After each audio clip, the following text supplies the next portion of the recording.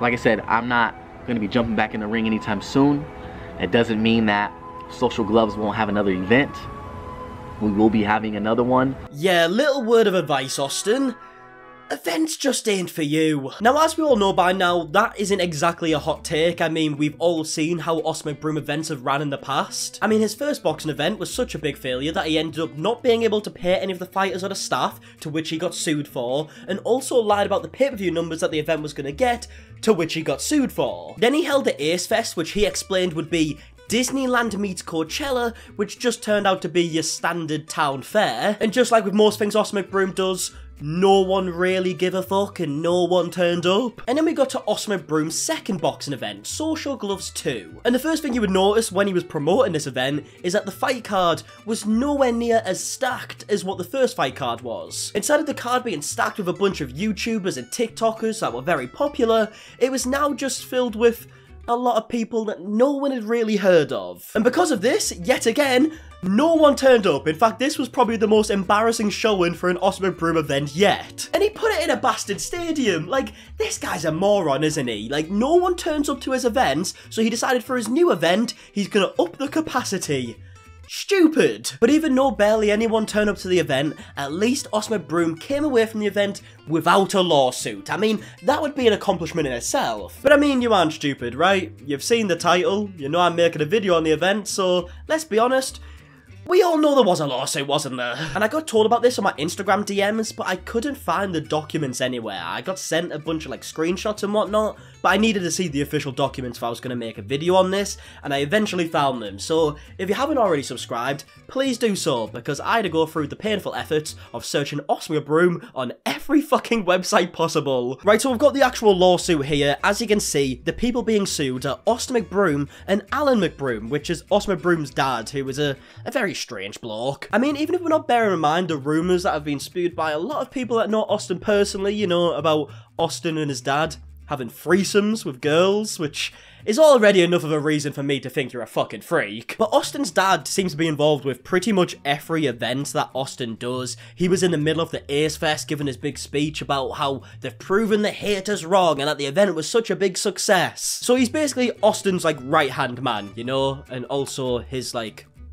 sexual activity partner, if you want to say that, which kind of knocks me a bit sick. But the person suing Austin Allen is someone by the name of Ted Foxman, who actually put money into the Social Gloves 2 event, which already, bit of an error on your part. Like, if you've not seen enough proof that putting any money into anything Austin Mcbroom does is a bad idea. Like, I would put my house on the fact that if you put some money into an Austin Mcbroom event, it will probably end up in you suing Austin afterwards, okay? It's just blatantly obvious. So as we can see here, it details the fact that Alan Mcbroom is involved in this lawsuit because he helped handle Austin Mcbroom's business dealings with Foxman. And then it goes on to point out that the first Social Gloves event, Battle Off the Platforms, YouTubers versus TikTokers, was a big failure, and it even says here that the event underperformed, resulting in a financial shortfall and multiple civil actions involving Austin Mcbroom and/or SGP and unpaid or underpaid fighters. SGP being Austin Mcbroom's production company, if you see that pop up again. And then the lawsuit goes on to explain that Foxman was kind of brought in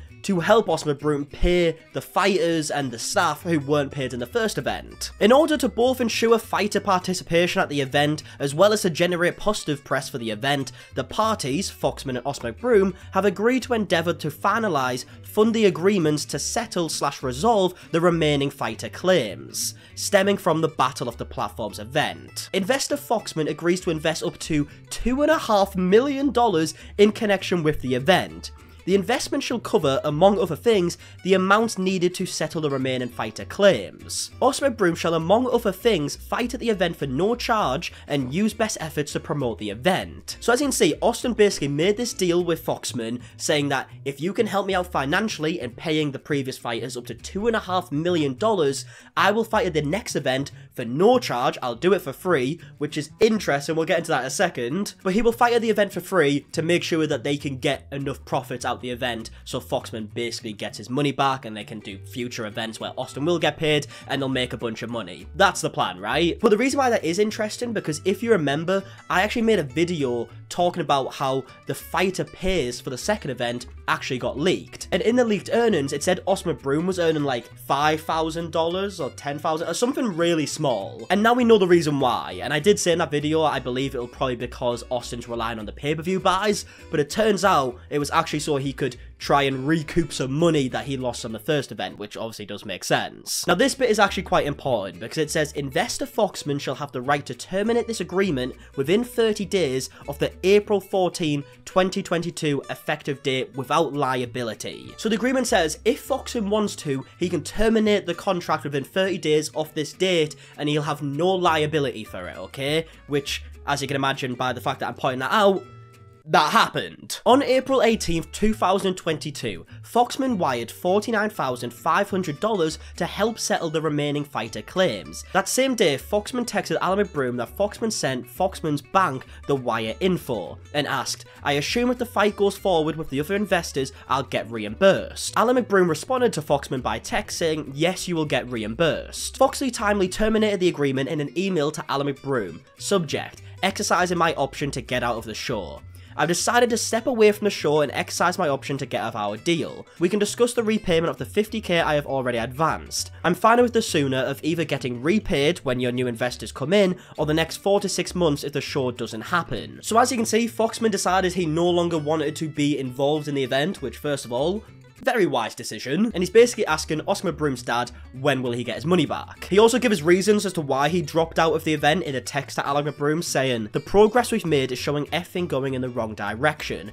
Every fighter is 50 to 75% over the budget. The fighters that were shown to me are mostly eliminated from being possible without going even further over budget." Which is also interesting because if you do remember, the fight card that was originally promoted for Social Gloves 2 wasn't all that bad. It still wasn't as good as the first card, but it had some names you would recognise, and then them people just started dropping out, and all of a sudden we had people that no one knew. I spoke to Austin Mcbroom and he told me that you guys have secured $2 million in funding for the fight, so it appears that everything is moving forward. Let me know when I can expect to receive the return of the $50K I sent at the start of our efforts. Which, by the way, what dumb fuck decided to invest $2 million into this event? Because I'm no like professional when it comes to this shit, but I can almost guarantee he didn't get his money back. But this is where we get into Austin Mcbroom's standard way of dealing with things like this, because it goes on to say, on July 8th, 2022, Austin Mcbroom's attorney replied by email to Foxman that Austin Mcbroom did not owe Foxman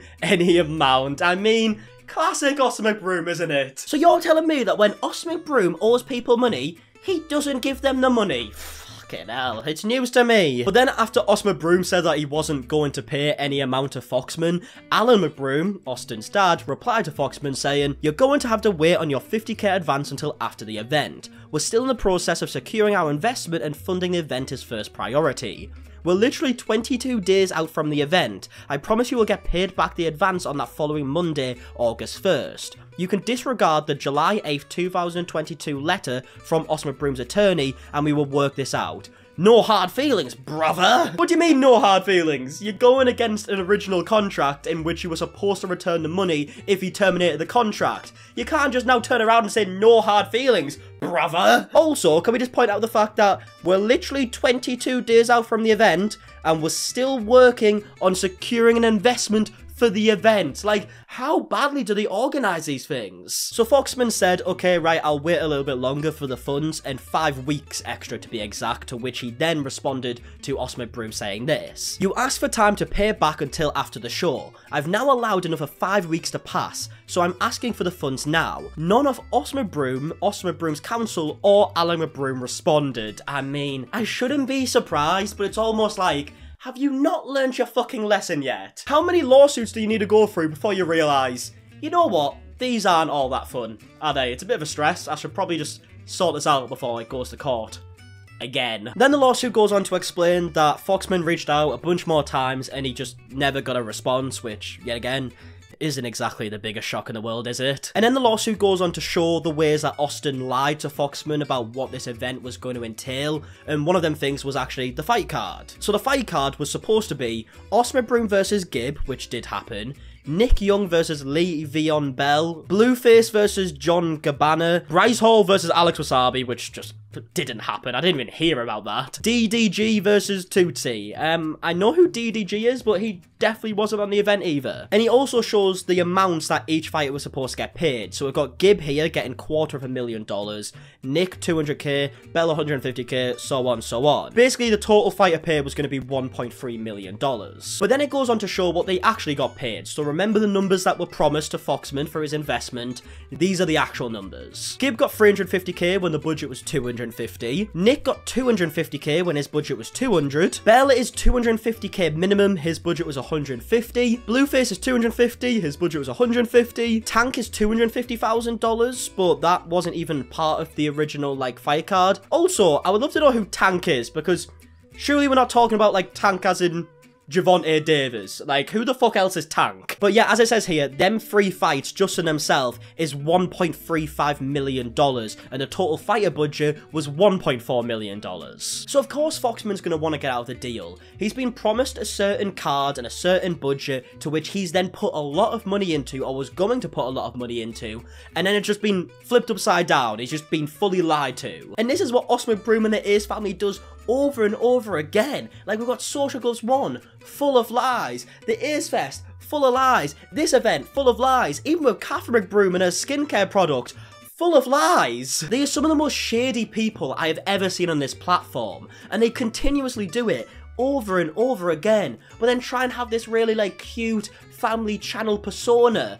It's a load of shite. And then we get some more interesting information, because as I mentioned earlier, Foxman was kind of brought in to not only fund the new event, but also help reimburse some of the fighters who fought on the first card who didn't get paid. So as we can see here, Fizz Jarvis was supposed to get paid $1 million for his fight. He only got paid 200k. Vinny Hacker was supposed to get 500k, got 100k. Michael Lee was supposed to get 400k, got 80k. DDG was supposed to get 300k, got 60k. Ryland Storm was supposed to get 250k, got pretty much 50k. So they only ended up paying out $489,000 for the people who didn't get paid, when Fizz Jarvis himself was already supposed to get double that. We also have some more information of how much the event is even going to cost in the first place. As you can see here, it says Crypto Arena Staples Center is $250,000 to rent. The fighter repayments for the first event we've just spoke about was about $500,000, and the production cost was $300,000. So just from this sheet alone, we can see that the fighters on the second card is 1.4 million. Crypto Arena, 250k. Remaining fighter claims, 500k. Production cost, 300k. A ridiculous amount of money. $2,439,500 to be exact, and I definitely didn't have to use a calculator for that. I'm just really good at maths. But let's just bear in mind that 2.4 million, because the second event happened, and if I had to guess, I reckon it probably got no more than 50,000 pay-per-view buys, and it could be a lot less. The first event got about 120,000 pay-per-view buys and had a lot bigger people on it, okay? And no one really gave a shit about this second event. So if the event did get 50,000 pay-per-view buys and it was valued at $25 a buy, it's about just over $1.2 million. It's also been reported that 2,000 people went to the event to watch it in person, and even though a lot of people were reportedly there for free, in fact, a lot of people were reportedly there for free. Let's just say there was 2,000 people there for a ticket price of $100. 200k. It's still nowhere near the amount needed to pay for this event, and as we mentioned earlier, apparently they got enough for investor in for $2 million, so he's got nowhere near his amount of money back. So don't be surprised if there is another lawsuit. A much bigger lawsuit by the people who did invest the $2 million and didn't get their return from the event. It's probably coming realistically. But either way, that has been Austin Mcbroom's shady business dealings and the lawsuit he is now currently in. It's like number 5 of lawsuits that I've reported on Austin Mcbroom, which I've got to say, it's very impressive. I just haven't seen someone who can make so many financial mistakes in such a short period of time. Like, it's really something to behold. But either way, let me know your thoughts on everything we spoke about in today's video. If you did enjoy the video, please leave a like down below. Subscribe if you are new. If you could support the sponsor as well, that would be bloody lovely. And until the next one, I'll see you guys in a bit. Alright, goodbye.